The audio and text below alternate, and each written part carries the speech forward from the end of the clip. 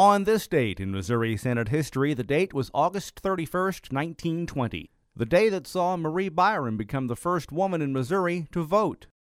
Only 5 days before, the 19th Amendment, which allowed women the right to vote, had been signed into law. Missouri senators had previously ratified the 19th Amendment on July 3, 1919.